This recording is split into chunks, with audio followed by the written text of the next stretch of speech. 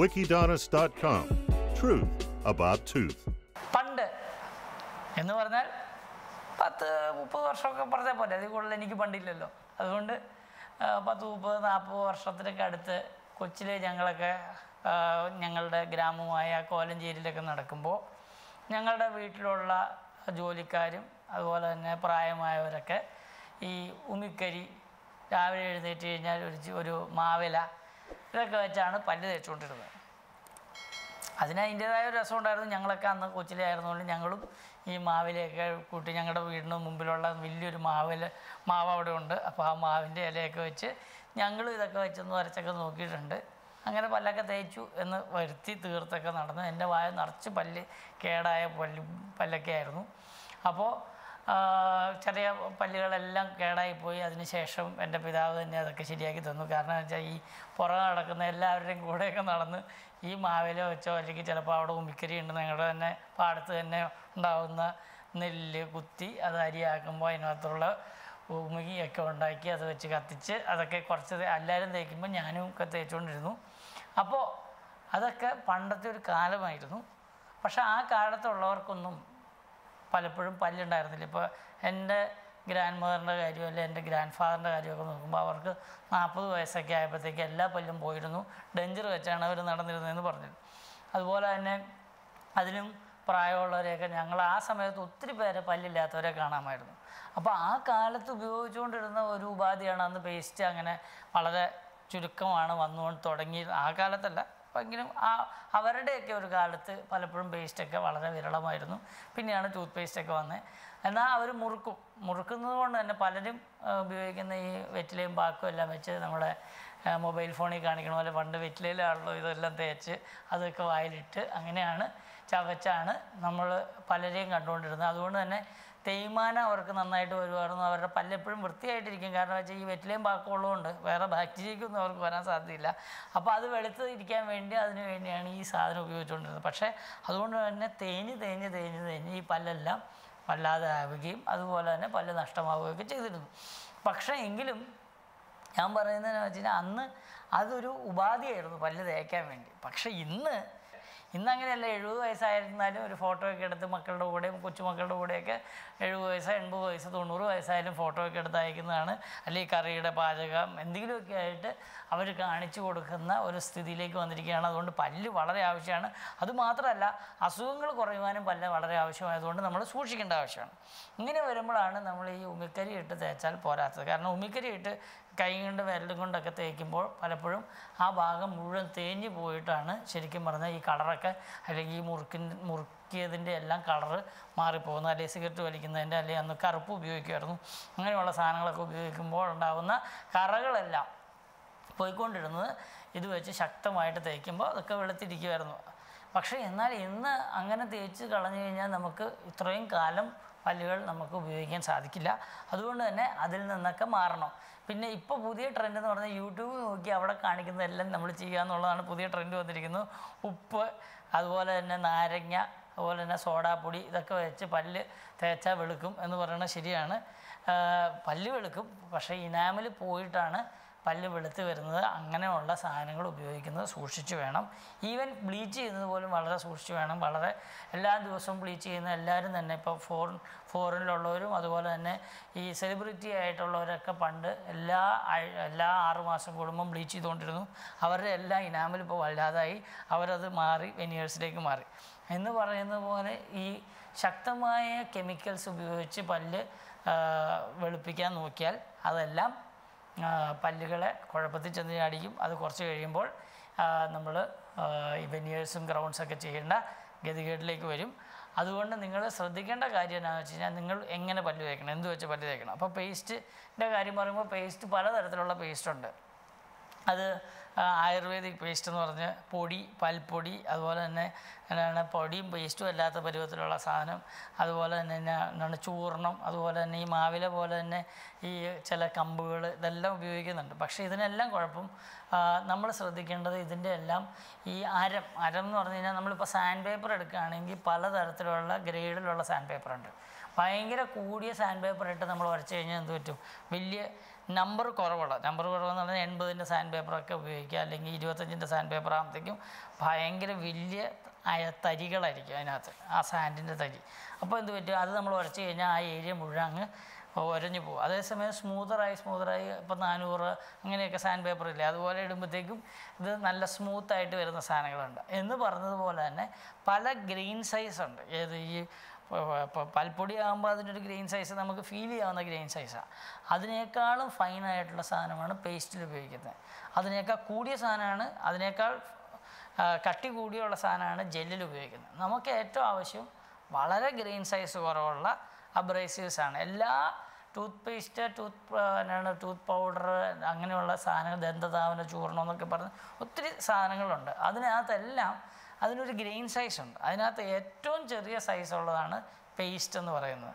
കാരണം അത് colloidal size എന്ന് പറഞ്ഞു കഴിഞ്ഞാൽ നമ്മുടെ വായുവിൽ പറന്ന് കിടക്കുന്ന ഒരു പൊടി പടലങ്ങളില്ല, അതിനെയാണ് കൊളോയിഡ്സ് എന്ന് വിളിക്കുന്നത്. അത്രയും തിന്നായിട്ടുള്ള അബ്രേസീവ്സാണ് പേസ്റ്റിനകത്ത് ഉപയോഗിക്കുന്നത്. അതുകൊണ്ട് തന്നെ ഞങ്ങൾ റെക്കമെൻഡ് ചെയ്യുമ്പോൾ ഒരു കൊളോയിഡൽ സൈസ് അഥവാ ടൂത്ത് പേസ്റ്റ് ഉപയോഗിച്ച് പല്ല് തേക്കണം. അതിനകത്ത് ഉപയോഗിക്കുന്ന ചോക്ക് പൗഡർ പോലത്തെ സാധനമാണ്. ചോക്ക് പൗഡർ എന്ന് പറഞ്ഞാൽ നിങ്ങൾക്കറിയാം, അത് വെള്ളം ഒഴിച്ച് കഴിഞ്ഞാൽ അത് വീർത്ത് വരുന്ന പൗഡറാണ് ഈ ചോക്ക് പൗഡർ എന്ന് പറയുന്നത്. അപ്പോൾ അങ്ങനെയുള്ള സാധനം ഉപയോഗിച്ച് പല്ല് തേക്കുമ്പോൾ നമ്മളുടെ പല്ല് തേഞ്ഞു പോകില്ല, എന്നാൽ അതിൻ്റെ പുറത്തിരിക്കുന്ന ചെളിയെല്ലാം പോവുകയും ചെയ്യും. അതുകൊണ്ട് അങ്ങനെയുള്ള സാധനങ്ങൾ ഉപയോഗിക്കുക. കൂടുതലും അസിഡിക് ആയിട്ടുള്ള പേസ്റ്റുകളോ സാധനങ്ങളോ വായിൽ ഉപയോഗിച്ചതിന് ശേഷം ഉടനെ തന്നെ പല്ല് തേക്കാതിരിക്കുന്നതാണ് നല്ലത്. ഫ്ലൂറൈഡുള്ള ടൂത്ത് പേസ്റ്റാണ് ഉപയോഗിക്കേണ്ടത്. അസിഡിക് ആയിട്ടുള്ളതെന്ന് പറഞ്ഞാൽ നിങ്ങൾക്ക് മനസ്സിലാവുമല്ലോ, നാരങ്ങ അല്ലെങ്കിൽ പുളി രസമുള്ള ഈവൻ തൈരോ അല്ലെങ്കിൽ പുളി രസമുള്ള സാധനങ്ങളൊക്കെ വായിൽ ഉപയോഗിച്ച് കഴിഞ്ഞ് കഴിഞ്ഞാൽ അതിന് ശേഷം പല്ല് തേക്കാതിരിക്കുക.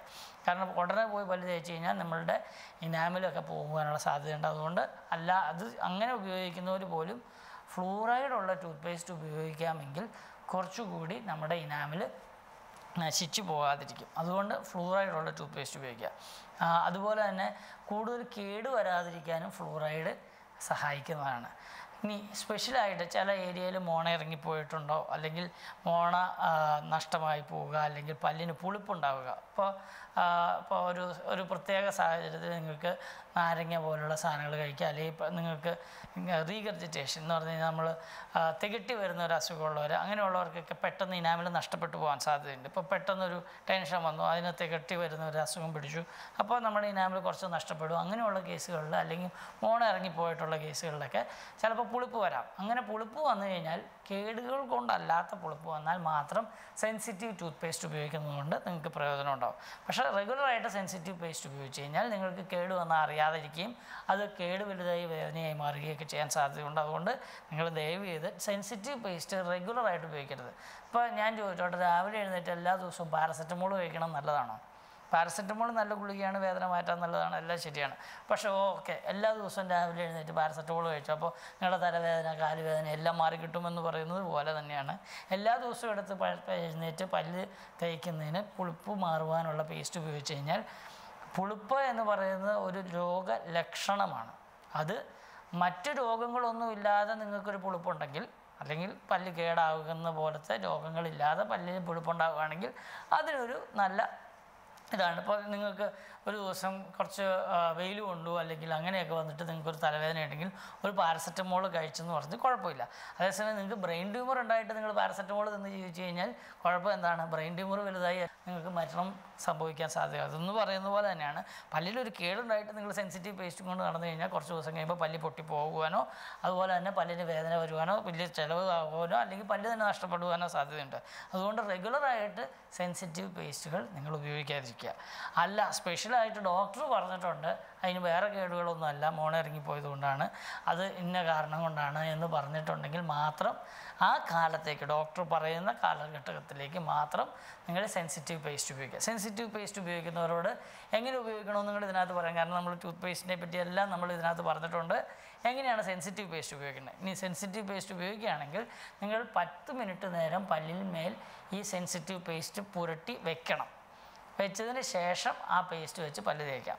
ഇനി അഥവാ വേറൊരു പേസ്റ്റ് വെച്ചാണ് പല്ല് തേക്കുന്നതെങ്കിൽ നിങ്ങൾക്ക് വേറൊരു കാര്യം ചെയ്യാവുന്നതെന്ന് വെച്ചാൽ ഈ ഏരിയയിലെല്ലാം പല്ലിൽ പുരട്ടി വയ്ക്കുക. 10 മിനിറ്റെങ്കിലും പുരട്ടി വയ്ക്കുക. അതിന് ശേഷം നിങ്ങൾക്കത് കഴുകി കളഞ്ഞു കഴിഞ്ഞാൽ സെൻസിറ്റീവ് പേസ്റ്റ് ഉപയോഗപ്രദമാണ്. അല്ലെങ്കിൽ നിങ്ങൾ വെറുതെ പല്ല് തേക്കാൻ ഉപയോഗിച്ച് കഴിഞ്ഞാൽ ശരിക്കും പറഞ്ഞു കഴിഞ്ഞാൽ വളരെ കുറച്ച് നേരമാണ് നിങ്ങൾക്ക് അതിനൊരു കോണ്ടാക്റ്റ് പല്ലുമായിട്ടുണ്ടാവുകയുള്ളൂ. അതുകൊണ്ട് നിങ്ങൾക്ക് അതിനുള്ള പ്രയോജനം വളരെ കുറവായിരിക്കും. കാരണം ഈ സെൻസിറ്റീവ് പേസ്റ്റെല്ലാം ഉപയോഗിക്കുന്ന ഒരു കെമിക്കൽ റിയാക്ഷനാണ് നടക്കുന്നത്. അല്ലെങ്കിൽ അതിനെ നിങ്ങൾ പരസ്യത്തിലൊക്കെ കാണുന്ന പോലെ അതിനകത്തേക്കുള്ള ചെറിയ സുഷിരങ്ങളൊക്കെ അടയുവാനുള്ള ഒരു കെമിക്കലാണ് ഈ പറയുന്ന സെൻസിറ്റീവ് പേസ്റ്റ്. അതുകൊണ്ട് ആ സുഷിരങ്ങളൊക്കെ അടയുവാൻ വേണ്ടി സമയം കൊടുത്താൽ മാത്രമേ നിങ്ങൾക്ക് അതിന് പ്രയോജനം ഉണ്ടാവുള്ളൂ. അതേസമയം ഫ്ലൂറൈഡ് പോലെയുള്ളതൊക്കെ ആകുമ്പോൾ സർഫസ് റിയാക്ഷൻ മാത്രം മതി. അതുകൊണ്ട് സാധാരണഗതിയിൽ ഉപയോഗിക്കുമ്പോൾ 10 മിനിറ്റ് ഒന്നും പല്ല് തേക്കേണ്ട ആവശ്യമില്ല, 2 മിനിറ്റ് മതി. പക്ഷേ എല്ലായിടത്തും ബ്രഷ് ചെയ്യുക. അതൊരു സോപ്പ് പോലെയാണ്. നമ്മൾ സോപ്പ് ഉപയോഗിക്കുമ്പോൾ അത് വെച്ച് ഉരച്ച് കഴുകുകയല്ല, നമുക്ക് ആ പുറമേ ഇരിക്കുന്ന സാധനം എല്ലാം ഇളകിപ്പോയാൽ മതി. അതുകൊണ്ട് നിങ്ങൾ അങ്ങനെ ഉപയോഗിക്കുന്ന ഒരു സാധനമാണ് ടൂത്ത് പേസ്റ്റ്. അപ്പോൾ ടൂത്ത് പേസ്റ്റ് ഉപയോഗിക്കുമ്പോൾ വളരെ നേരിയ പാർട്ടിക്കിളുള്ള പേസ്റ്റ് ഉപയോഗിക്കാനാണ് ഞാൻ റെക്കമെൻഡ് ചെയ്യുക നിങ്ങൾക്ക്. അല്ല, നിങ്ങൾക്ക് സ്പെഷ്യലൈസ്ഡ് പേസ്റ്റ്, ഇപ്പോൾ ഗം ട്രീറ്റ്മെൻറ്റിന് വേണ്ടി ചില പേസ്റ്റുകൾ ചിലപ്പോൾ കൊടുക്കാറുണ്ട്, ചില ഗം ഓയിൻമെൻറ്റ്സ് കൊടുക്കാറുണ്ട്, അല്ലെങ്കിൽ ഗം മസാജിങ് ജെല്ല് കൊടുക്കാറുണ്ട്. ഇതെല്ലാം നിങ്ങൾക്ക് ഉപയോഗിക്കും. ഗമ്മിനാണ് കൂടുതലും കൊടുക്കുന്നത്. അല്ലെങ്കിൽ നിങ്ങൾക്ക് ടൂത്ത് മൂസ് എന്ന് പറഞ്ഞ് പല്ല് റീമിനറലൈസ് ചെയ്യാനുള്ള സാധനം ഉപയോഗിക്കുന്നുണ്ട്. അല്ലാത്ത എല്ലാവരും തന്നെ നിങ്ങളൊരു ഫ്ലൂറൈഡഡ് ടൂത്ത് പേസ്റ്റ് ഉപയോഗിക്കാനാണ് കേരളത്തിലുള്ളവരോട് പറയുക. ഇനി ഫ്ലൂറൈഡ് ഉള്ള സ്ഥലങ്ങളിൽ ദയവ് ചെയ്ത് ഫ്ലൂറൈഡ് ടൂത്ത് പേസ്റ്റ് ഉപയോഗിക്കാതെ ആയുർവേദിക് ടൂത്ത് പേസ്റ്റ് ഉപയോഗിക്കുന്നതാണ് ഉത്തമം. അതുകൊണ്ട് ആയുർവേദിക് ടൂത്ത് പേസ്റ്റിന് അതിൻ്റേതായ ഒരു മാർക്കറ്റുണ്ട്. ഇഷ്ടമുള്ളവർ ഉപയോഗിച്ചോട്ടെ, കുഴപ്പമില്ല. പക്ഷേ എങ്കിലും നിങ്ങൾക്ക് പല്ല് കേടാവാതിരിക്കണമെങ്കിൽ ഏറ്റവും നല്ലത് ഫ്ലൂറൈഡ് ഉപയോഗിക്കുന്ന ടൂത്ത് പേസ്റ്റ് ഉപയോഗിക്കുക. അതുപോലെ തന്നെ ആയുർവേദ പോലുള്ള ആയുർവേദ ടൂത്ത് പേസ്റ്റിനുള്ള വേറൊരു ഗുണമാണ് മോണയിൽ നിന്ന് രക്തം വരാതിരിക്കുക. പക്ഷേ അതിനൊരു വേറൊരു വശം ഞാൻ പറഞ്ഞ പോലെ അത് റെഗുലറായിട്ട് ഉപയോഗിക്കുമ്പോൾ മോണയിൽ നിന്ന് രക്തം വരാതിരിക്കുകയും നിങ്ങളുടെ മോണരോഗം അറിയാതിരിക്കുകയും ചെയ്യും. അതല്ല വേണ്ടത്, മോണരോഗം അറിയണം. ഇപ്പോൾ ചില പ്രത്യേകതരം, ഞാൻ പേരുകൾ പറയാത്തത് എന്താണെന്ന് വെച്ച് കഴിഞ്ഞാൽ, പ്രത്യേകതരം നമ്മളുടെ മോണയിലേക്ക് വേണ്ടി മാത്രമുള്ള പലതരത്തിലുള്ള പേസ്റ്റുകൾ ഇറങ്ങുന്നുണ്ട്. അത് നല്ലത് തന്നെ. കാരണം എന്ന് വെച്ചാൽ മോണയിൽ നിന്ന് രക്തം വരാതിരിക്കുന്നത് നല്ലതാണെന്ന് ഞാൻ പറയുന്നു. പക്ഷേ അത് റെഗുലറായിട്ട് ഉപയോഗിച്ച് കഴിഞ്ഞാൽ മോണരോഗത്തിൻ്റെ ആദ്യത്തെ ലക്ഷണമാണ് മോണയിൽ നിന്ന് രക്തം പൊടിയുക എന്നുള്ളത്. അങ്ങനെ വരുമ്പോൾ നമ്മളൊരു ഡോക്ടറെ കൊണ്ടുവന്ന് കാണിച്ച് ചെക്കപ്പ് ചെയ്ത് മോണരോഗം മാറ്റിയെടുക്കാൻ സാധിക്കും. പക്ഷേ ഇതുപോലുള്ള പേസ്റ്റുകളോ അല്ലെങ്കിൽ ലൈനുകളോ ഉപയോഗിച്ച് അത് നിർത്തിക്കഴിഞ്ഞ് കഴിഞ്ഞാൽ, അത് കുറച്ച് കാലത്തേക്ക് നിർത്തുന്നതിന് കുഴപ്പമില്ല. പക്ഷേ റെഗുലറായിട്ട് നിർത്തിക്കഴിഞ്ഞ് കഴിഞ്ഞാൽ രോഗം മൂർച്ഛിക്കുവാനും നിങ്ങളുടെ പല്ല് നഷ്ടപ്പെടുവാനും സാധ്യതയുണ്ട്. അതുകൊണ്ട് അങ്ങനെയുള്ളത് റെഗുലറായിട്ട് ഡോക്ടറുടെ പെർമിഷൻ ഇല്ലാതെ അല്ലെങ്കിൽ ചികിത്സയുടെ ഭാഗമല്ലാതെ ഉപയോഗിക്കുന്നത് നിങ്ങൾക്ക് നല്ലതല്ല. അതുകൊണ്ട് അങ്ങനെ ചെയ്യുക. പിന്നെ ഉള്ള ഒരു വാക്ക് മൗത്ത് വാഷിനെ പറ്റി പറയാം. ഇന്ന് വളരെയധികം ഉപയോഗിക്കുന്ന വേറൊരു സാധനമാണ് മൗത്ത് വാഷ്. പലതരത്തിലുള്ള മൗത്ത് വാഷുകളുണ്ട്. അണുവിമുക്തമാക്കാൻ പലതും ഉപയോഗിക്കുന്നുണ്ട്. പക്ഷേ ഈ അണുവിമുക്തമാക്കുമ്പോൾ ഉണ്ടാകുന്ന വേറൊരു പ്രോബ്ലം എന്താണെന്ന് വെച്ച് കഴിഞ്ഞാൽ, മുഴുവനും അണുവിമുക്തമായി പോയി കഴിഞ്ഞാൽ നമ്മുടെ വായിൽ ശരിക്കും നാച്ചുറൽ ആയിട്ട് വായിൽ ഉണ്ടാവേണ്ട ചില അണുക്കളുണ്ട്. ആ അണുക്കൾ മുഴുവനായിട്ട് നഷ്ടമായി കഴിഞ്ഞ് കഴിഞ്ഞാൽ എന്ന് പറഞ്ഞു കഴിഞ്ഞാൽ, നമ്മളിപ്പോൾ ബാക്ടീരിയ നമ്മൾ സാധാരണ കഴിക്കുന്നതാണ് ആൻറ്റിബയോട്ടിക് കഴിച്ച് വയറിന് അകത്തുള്ള എല്ലാ ബാക്ടീരിയയും കൊന്നു കളഞ്ഞു കഴിഞ്ഞാൽ നിങ്ങൾക്കുണ്ടാകുന്ന വയറിളക്കം പോലെ നിങ്ങളുടെ വായിക്കകത്തുള്ള എല്ലാ ബാക്ടീരിയയും നഷ്ടമായി കഴിഞ്ഞാൽ ഒത്തിരി കാലം ആൻറ്റിബയോട്ടിക് പോലത്തെ ബയോട്ടിക് മൗത്ത് വാഷസ് ഉപയോഗിക്കുമ്പോൾ നിങ്ങൾക്കുണ്ടാകുന്നത് നിങ്ങളുടെ വായിൽ സാധാരണഗതിയിലുണ്ടാകുന്ന കോളനൈസിങ് ബാക്ടീരിയകൾ മാറിയിട്ട് പുറത്തുനിന്നുള്ള ബാക്ടീരിയ വരുവാനും അതിന് തന്മൂലം നിങ്ങൾക്ക് ഫംഗസ് ഇൻഫെക്ഷനോ അല്ലെങ്കിൽ നിങ്ങൾക്ക് മറ്റ് ബാക്ടീരിയ കൊണ്ടുള്ള ഇൻഫെക്ഷനോ വായ്നാറ്റം തന്നെയുമോ അല്ലെങ്കിൽ ഈവൻ വായ്ക്കകത്ത് രോഗങ്ങളുണ്ടാക്കാവുന്ന ബാക്ടീരിയ വന്ന് കോളനൈസ് ചെയ്യാനുള്ള സാധ്യതയുണ്ട്. അതുകൊണ്ട് ഇതെല്ലാം ചില ചികിത്സയ്ക്ക് ഉപയോഗിക്കുന്ന കൃത്യമായ ഉപാധികളാണ്. ആ ഉപാധികൾ ചികിത്സിക്കുന്ന ഡോക്ടർ പറയുമ്പോൾ ഉപയോഗിക്കേണ്ടതും അതിനുശേഷം നിർത്തുന്നതുമായിരിക്കും ഏറ്റവും നല്ലത്. അല്ലെങ്കിൽ ഈ പറയുന്നത് പോലുള്ള ചില പ്രോബ്ലംസ് ഉണ്ടാവാൻ സാധ്യതയുണ്ട്. അതുകൊണ്ട് നിങ്ങൾ ഏറ്റവും അത്യാവശ്യം കൃത്യമായിട്ട് നിങ്ങൾക്ക് ഇതുപോലുള്ള സംശയങ്ങളുണ്ടെങ്കിൽ നിങ്ങൾ എന്നോട് ചോദിച്ചു കഴിഞ്ഞാൽ ഇതിൻ്റെ താഴെ കമൻ്റായിട്ടിടാം. അല്ലെങ്കിൽ നിങ്ങളുടെ ഡോക്ടറോട് എത്രയും വേഗം ചോദിക്കുക. കാരണം ഒരു ഡോക്ടറുടെ നിയന്ത്രണത്തിലല്ലാതെ ഡ്രഗ്സ് എന്ന് പറഞ്ഞു കഴിഞ്ഞാൽ ഞങ്ങളിതിനെല്ലാം മരുന്നുകളുടെ പല പേസ്റ്റുകളെയും പല മൗത്ത് വാഷസിനെയും മരുന്നുകളുടെ ഗണത്തിലാണ് പെടുത്തിയിരിക്കുന്നത്. നിങ്ങൾക്കറിയാം, ഡോക്ടർമാർക്ക് പ്രിസ്ക്രിപ്ഷൻ കൂടാതെ മരുന്നുകൾ ഉപയോഗിക്കുന്നത് സ്വയ ചികിത്സയുടെ ഭാഗമായിട്ട് പെടുന്നതാണ്.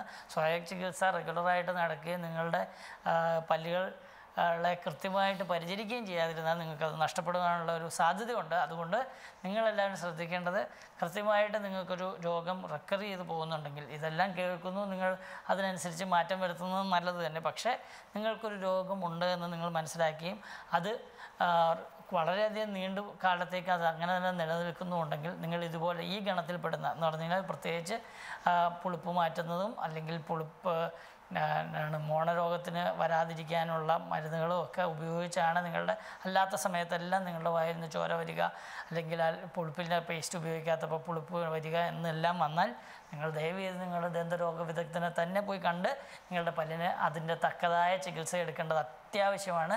ഈ പറയുന്നതെല്ലാം നിങ്ങൾക്ക് ഒരു കാര്യങ്ങളെല്ലാം മനസ്സിലാക്കാൻ ഉപയോഗിക്കുമെങ്കിലും ഈ പറയുന്ന യൂട്യൂബ് പോലുള്ള മാധ്യമങ്ങളിൽ കിട്ടുന്നതെല്ലാം നിങ്ങളുടെ ഡോക്ടറോടും കൂടെ ചോദിച്ച് നിങ്ങളുടെ ഡോക്ടറിൻ്റെ ഏറ്റവും നല്ല ഒരു അഡ്വൈസിൻ്റെ പുറത്ത് മാത്രമേ ചികിത്സകൾ കണ്ടിന്യൂ ചെയ്യാവൂ. ഈ ഡ്രഗ് പോലുള്ള എന്ന് പറഞ്ഞ മരുന്നുകളെ പോലെയുള്ള പേസ്റ്റുകൾ ഉപയോഗിക്കുന്നത് കൃത്യമായി ഡോക്ടറിൻ്റെ മേൽനോട്ടത്തിൽ മാത്രമേ ഉപയോഗിക്കുകയുള്ളൂ, അല്ലെങ്കിൽ നിങ്ങൾക്ക് പല്ലുകൾ നഷ്ടമാകുവാനുള്ള സാധ്യതയുണ്ട് എന്നെല്ലാം പറഞ്ഞുകൊണ്ട് ഞാൻ ഇന്നത്തെ ടോപ്പിക്കിൽ നിന്ന് വിടുകയാണ്. അടുത്ത ആഴ്ച ഇതിനേക്കാൾ അടുത്ത ദിവസങ്ങളിൽ ഇതിനേക്കാൾ നല്ലൊരു ടോപ്പിക്കുമായിട്ട് അടുത്ത ടോപ്പിക്ക് നമുക്ക് പുളിപ്പിനെ പറ്റി, പല്ലിൻ്റെ പുളിപ്പിനെ പറ്റി ഞാൻ തുടങ്ങി വെച്ചു.